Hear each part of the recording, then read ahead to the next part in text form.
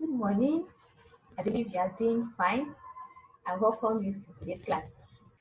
In our previous lesson, we discussed on the process of egg formation in poultry pots.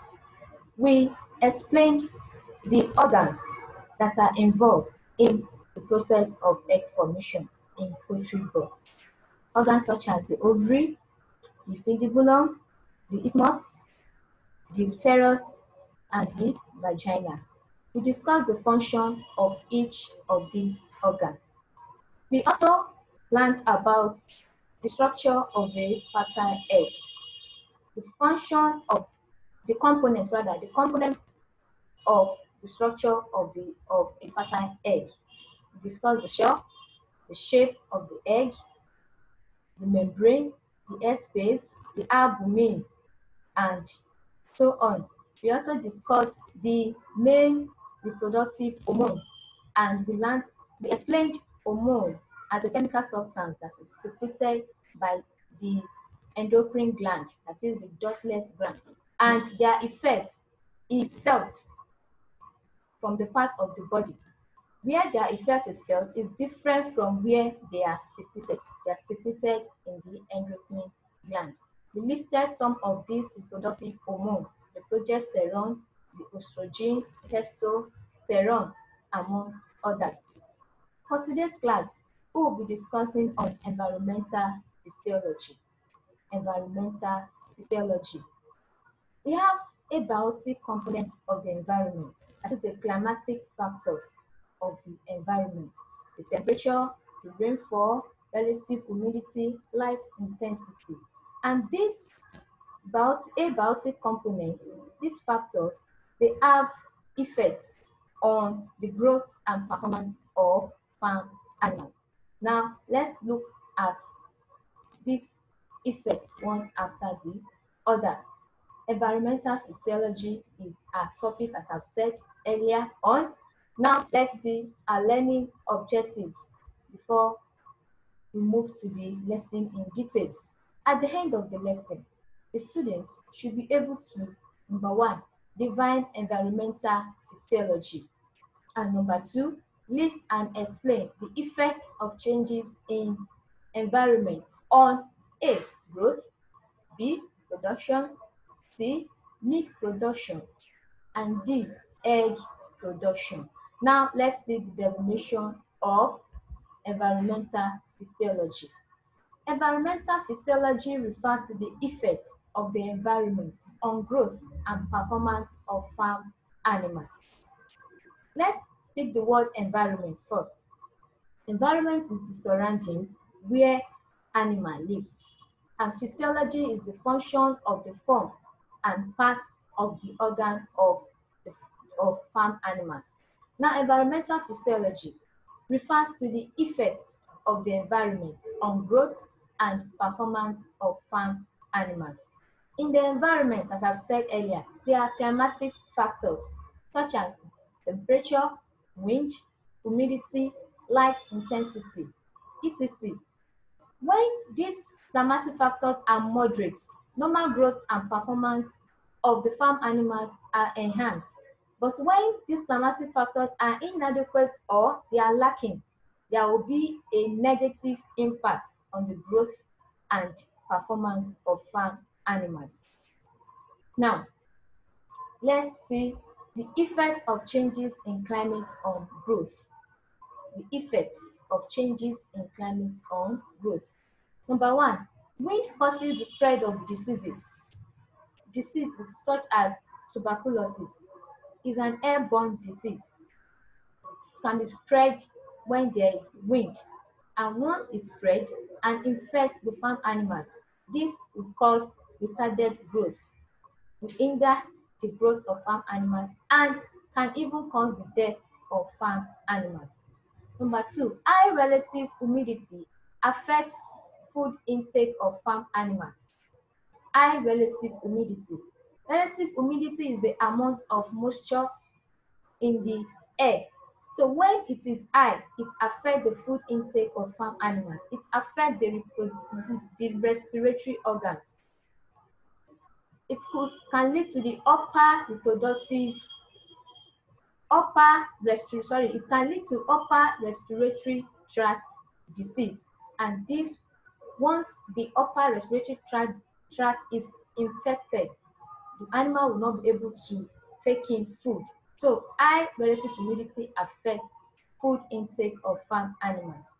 Number three, high temperature leads to heat stress in animals.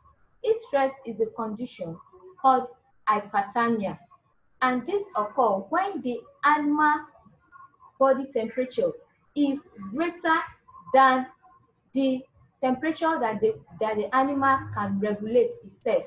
When the temperature when the body temperature of the animal is greater than the normal body temperature of such animal, then heat stress occur. Number four, high rainfall leads to the multiplication of Tetanus flies. Tetanus fly is a vector that transmits the disease trypanosomiasis, and once this trypanosomiasis is transmitted to farm animals, it reduces their growth and can even cause death. Of the farm animals. I believe you are following me. Now let's move to the next slide. Effects of changes in climate on reproduction. Effects of changes in climate on reproduction. High rainfall causes the chilling of young ones after pasteurization. Pasteurization, if you remember, is the process of giving birth of young ones of farm animals. So high rainfall, during rainfall, the weather tends to be very, very cold. So high rainfall causes the chilling. It makes the young animals to shiver, to chill after pasteurization, and can even lead to death. Number two, high temperature decreases ovulation in animals. Ovulation is a process whereby the ovary releases an egg. So when the temperature is very high, periods of ovulation will be decreased in farm animals. Also, high temperature leads to low rates of conception in farm animals. Once fertilization does not occur, then conception cannot come into place. So high temperature leads to low rates of conception in farm animals. It reduces spermatogenesis of male animals. Spermatogenesis is the formation of the sperm cells. So high temperature reduce the spermatogenesis of farm animals, reduce the rate at which sperm cell is formed in male animals. High temperature can also cause abortion in farm animals. And egg production reduced drastically at extreme temperature. When the temperature is at the extreme, then egg production will reduce drastically, and would this had adverse effects on the production of farm animals. Now let's move on. Effects of changes in climate on milk production. Effects of changes in climate on milk production. Dairy animals, they are animals that are bred mainly for milk production. Now, high rainfall increases the multiplication of Tetanus fly, which transmits trypanosomiasis in dairy cow, leading to low milk production. So when this disease, trypanosomiasis, affects dairy cow, then they will not produce milk effectively. High relative humidity favors the growth of disease-causing pathogens, which can reduce milk production in farm animals. High relative humidity also enhances the growth of disease-causing pathogens, the growth of disease-causing vectors, which in turn can reduce the production of milk in farm animals. Also, high temperature and rainfall do not favor the rearing of dairy animals. When the temperature is too high, the rearing of dairy animals will be difficult for the farmers. And also when there is high rainfall also affects the rearing of dairy animals. Now let's move on. Effects of temperature on brooding of chicks. Brooding is the introduction of heat or temperature to chicks, like a day old to 8 weeks chicks. That is brooding. Now, the effect of temperature, the effect of introducing heat on chicks is what we are going to discuss now. Temperature of 35 degrees Celsius to 39 degrees Celsius provides warmth for the chicks. Once the temperature between this degree, 35 degrees Celsius to 39 degrees Celsius, provide warmth for the chicks. Temperature of 35 degrees Celsius to 39 degrees Celsius also leads to proper development of the chicks. It makes the chicks to develop properly. High temperature makes chicks to pant and move away and sit with their mouth open. You'll have seen chicks who open their mouth and they begin to pant, gasping for air. So high temperature can make the chicks to pant and they move away to sit with their mouth open. Also, there is greater susceptibility to disease at both high and low temperature conditions. When the temperature is high, there is a greater tendency that the chicks can be infected with diseases. And also, when the temperature is low, there is also a great tendency that the chicks will be infected with diseases. Now, let me show you the picture. This is brooding of chicks with overhead lamp. Brooding of chicks with overhead lamp. You can see these are the chicks here, and this is the overhead lamp here. So the overhead lamp supply temperature to the chicks using overhead lamp. Brooding of chicks with overhead lamp, using overhead lamp. Then let me share you another picture with you here. When there is no electricity, probably there is failure of electricity, a lantern can also be used to brood chicks to supply heat. You can see from the diagram, you can see the lantern there and you can see the chicks. So this is how to brood chickens without electricity. The lantern can be used to supply heat to the chicks. Now let's move on. Effects of temperature on egg production. Number one, ideal temperature leads to better egg production. A moderate temperature results in better egg production. The high temperature is necessary for incubation of egg. The egg needs to be incubated to form the chicks, so it requires high temperature. Number three, extreme temperature decreases egg quality. When the temperature is at the extreme, that is too high, it decreases the egg quality. Number four, egg storage period is reduced under high temperature. Even when you buy egg and you even store it where there is no ventilation, where air is not can't reach it, then the egg can spoil. So high temperature reduce the storage period of egg. Then also high temperature reduces the hatchability of egg. The process of hatching the egg will be reduced when the temperature is very high. I believe you are following me. Now let's move on. How can we now control heat or temperature? Number one, fan or air conditioner should be introduced to the poultry house. Fan or air conditioner, fan or air conditioner should be introduced to the poultry farm. So this will make the, the poultry house to be evenly ventilated. The poor conductor of heat should be used as roofing sheets.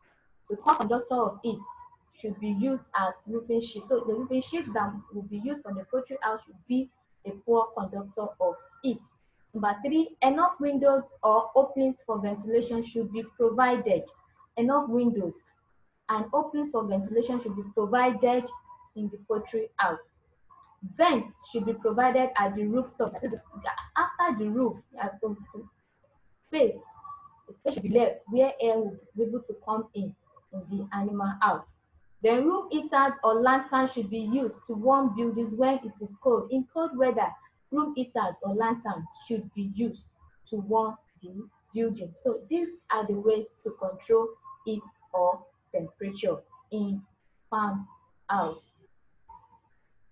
Then let's see effects of relative humidity on egg production. Number one, high humidity is important in incubation of eggs. In poultry, birds require high humidity to incubate the eggs. It encourages the spread of diseases. High humidity encourages the spread of diseases and make the animal to be infected with disease. Also, it causes feed to go moody. When the moisture content is high, then the feed in the animal house can go moody. There will be mud on the feed. Then it compound heat stress. Compound heat stress. We discuss heat stress as an hypothermia condition. Then lastly, low humidity induce rapid water loss from the bird's body and thus increases their water intake. There will be rapid water loss when the humidity is low, and this increase the water take of the birds. Now let's see how we can control relative humidity. Number one, free ventilation should be allowed when the humidity is high. Free ventilation should be allowed in the poultry house when the humidity is high. Number two, fixing humidifiers or open trays filled with water to increase humidity. Humidifiers should be fixed or an open tray filled with water should be introduced to the poultry house. This will increase the humidity. And number three, spilling of water in poultry houses should be avoided to reduce humidity or dampness. So the poultry house water should not be spilled on the poultry house. So that humidity will be reduced by this or dampness. Now let's move on. The effect of light on egg production. Effect of light on egg production. Number one, light makes objects visible. We all know that light, when there is light, we see the entire object in a particular room. So also light makes objects visible to the poultry birds. It makes the birds active. Light makes the poultry birds active. Then also, direct light of high intensity causes stress to the eyes of the poultry birds.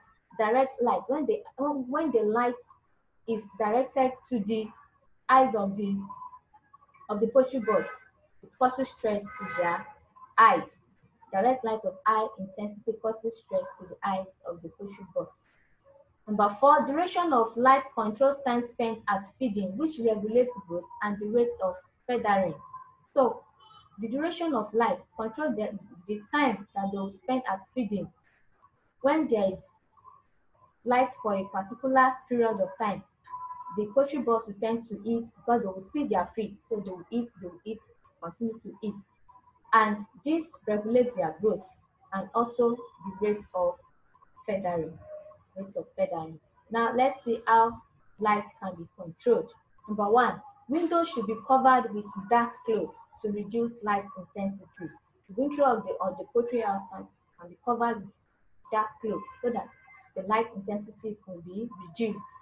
Number two, in short day length, extra illumination should be provided.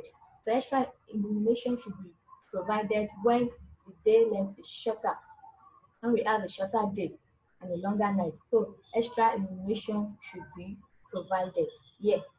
Then number three, parts of walls should be made of wire mesh or glass to promote lighting. So here, the parts of walls should be made of wire mesh, and this wire mesh or glass would provide illumination to the poultry house. Now let me show you a picture. You can see this picture. You believe with me that this is a well ventilated poultry house. All what we've discussed there are the window which brings ventilation. This is a vent here at the rooftop rather, at the rooftop. You can see lights and you can see this is a very big poultry house where the chicks are. It's a well ventilated poultry house. Now with this we've come to the end of the class. Please you can read more of this lesson from the uploaded notes. You can read more of this from the uploaded notes. So let's see on the website, on the school website. Let's quickly go by see a recap of what we've discussed so far. Environmental physiology is the topic. and we define environmental physiology. We also discuss the effects of changes in environment on growth, on reproduction, on milk production, and on egg production. We discuss the effects of temperature on brooding of chicks and how we can control light, relative humidity, temperature in poultry houses. Thank you. With this, we've come to the end of the class. I believe you enjoyed the class. Please,